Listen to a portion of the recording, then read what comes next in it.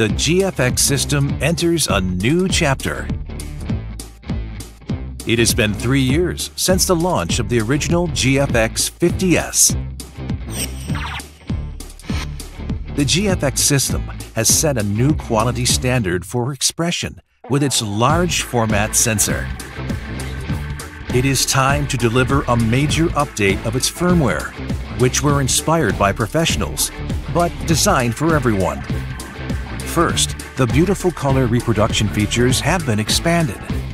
The new classic neg film simulation will be added to all GFX cameras, along with the ETERNA film simulation for the GFX 50S and GFX 50R.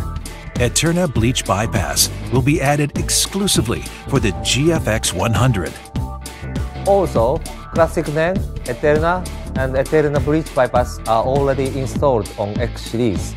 They are now fine-tuned for a large format sensor.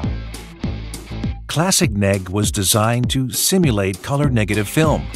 It brings you back to scenes you saw growing up. ETERNA Bleach Bypass takes you into a world of real motion film. Secondly, the fast and precise autofocus features have been improved.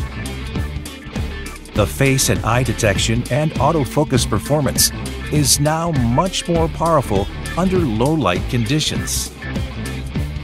In general, it is unfavorable for larger sensor to achieve faster autofocus, but this theory does not match GFX anymore.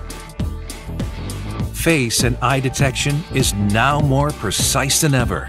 It can detect all types of faces in a variety of conditions, even in very dark environments. You will achieve precise autofocus on dimly lit subjects.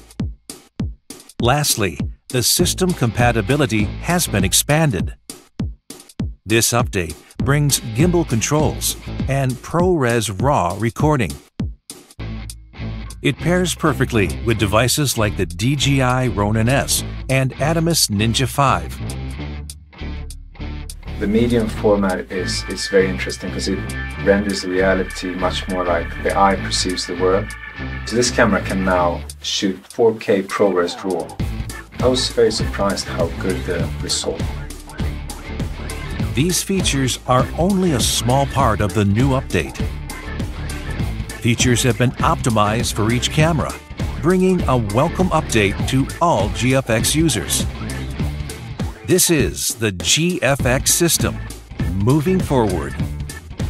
I'm so happy that we can make a big step forward with our GFX series.